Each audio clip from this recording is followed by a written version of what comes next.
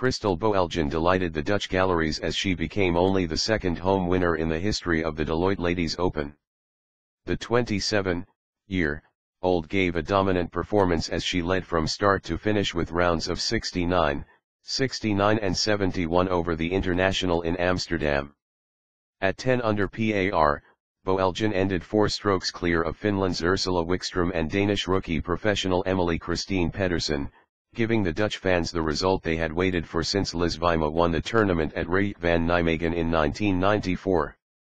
"This is a big one," said Boeljon, after collecting her second Ladies European Tour trophy as an individual, following the Turkish Airlines Ladies Open in 2011, the year she was also a member of Europe's victorious Solheim Cup team in Ireland.